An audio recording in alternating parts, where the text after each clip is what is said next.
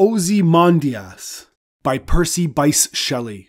I met a traveler from an antique land who said, "Two vast and trunkless legs of stone stand in the desert. Near them on the sand, half sunk, a shattered visage lies, whose frown and wrinkled lip and sneer of cold command tell that its sculptor well those passions read, which yet survive, stamped on these lifeless things, the hand that mocked them and the heart that fed. And on the pedestal these words appear: My name is Ozymandias, King of Kings. Look on my works, ye mighty, and despair. Nothing beside remains. Round the decay of that colossal wreck, boundless and bare, the lone and level sands stretch far away."